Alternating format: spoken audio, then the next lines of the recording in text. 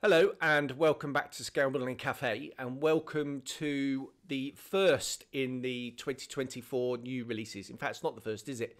Because I've done mini art. So the second 2024 manufacturer new release newsflash type videos. Now, I've called this part one because this is just an early announcement of a kit that Eduard have made. They did it on a podcast, and we are waiting with bated breath for January 2024's newsletter, which no doubt will detail all their plans for the year. Now, they've already, I was going to say let slip. It's not really let slip. They've already announced P40 series that's coming next year. We'll certainly see the P40E next year in 1/48 scale. No idea if we're going to see any of the other variants next year. We'll have to wait and see.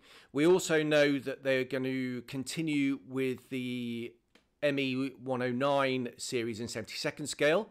The G5, G6 was released just before Christmas, or just before the new year anyway, certainly.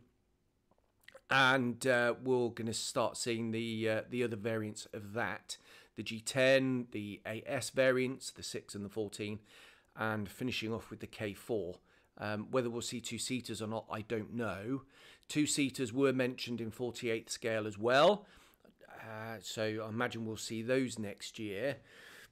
Items that have definitely been postponed from next year are the Avia S199 in 48 scale, which is a real shame, and the Blanic Glider. And they said that sales were down, so much so they're bringing forward kits that they know are going to be good sellers. And one of those is their brand new announcement, which is a 1/72nd scale P51D Mustang. Now, I think it was kind of inevitable that they were going to do this. As for the timelines, have they brought it forward? Possibly. I don't really know. I guess we'll have to wait for more detail in the newsletter. But it's caused a bit of a ripple already. And one of those ripples, a big ripple, is what about Armour Hobby? Armour Hobby last year said that they were going to do a bubble top P51D Mustang in 72nd scale as well. Their B/C was extremely well received. I have that kit. It looks beautiful sat in the box. I fully intend to make it at some stage, even though it's not a subject that immediately floats my boat. But will one take sales away from the other? I don't know. Eduard has, I would say, would have wider appeal, wider reach, a more established brand, dare I say, bigger brand following. Armour Hobby are a little bit, obviously they're a smaller company, a little bit more niche, I suppose, but I think it'd be really interesting to get both, actually, and I probably will, assuming Armour Hobby are still going to go ahead with theirs. Now, I'm imagining that Armour Hobby are further down the design path. All we've seen so far from Eduard are some CAD shots, which normally means they're a fair way away. As for where Armour are in their process, I have no idea. I don't think only the only people who know are Armour. And are they going to accelerate that and try and beat Eduard to market? Maybe they don't have to. Maybe it's almost ready to go anyway. But it's a real interesting one to see what happens. Now, I'm going to guess now that the Armour Hobby kit is not going to be riveted. And I say that because none of the other 72nd scale kits are. Obviously, their 48 scale Hurricane was riveted, and that was beautifully rendered. Are they at a stage now where they feel comfortable in doing riveted 72nd aeroplanes? I really hope so, personally. Yes, we've got the age-old discussion of how do they do the wings? Do they do them puttied? Do they do them with just the panel lines, which is traditionally how it's been done, leaving the modeler to fill the panel lines if they wish? Or are they going to rivet the entire thing? I very much suspect, and this is a pure guess, that there's going to be no rivets and it's just going to be panel lines all over, including the wings. And it's up to the modeler if he wants to fill them in. How will it compare with the Eduard kit? It would be on a par. Eduard, I think, definitely will have a riveted fuselage. That's how they did their 48 scale kit. And personally, I love that approach.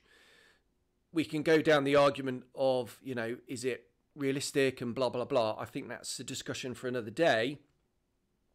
As for the wings, I'd imagine it'll be along the same lines as their 48 scale kit, and it'll just have the panel lines.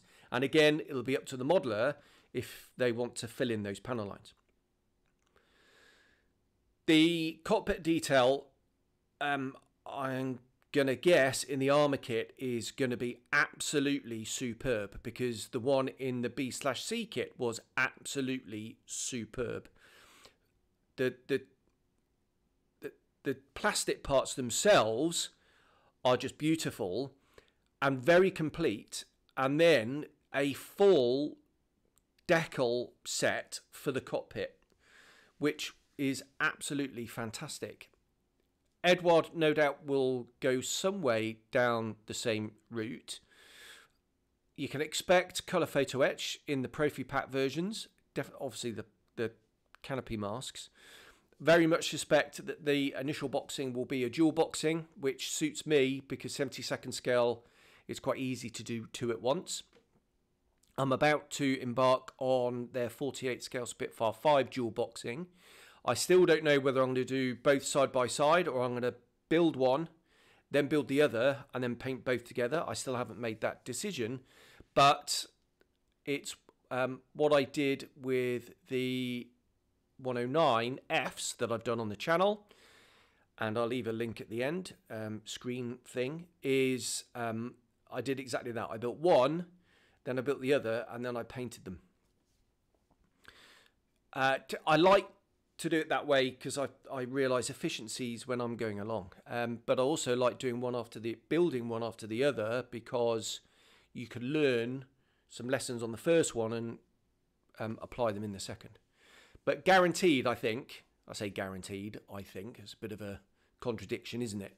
But no doubt it'll be a dual boxing first, which I very welcome.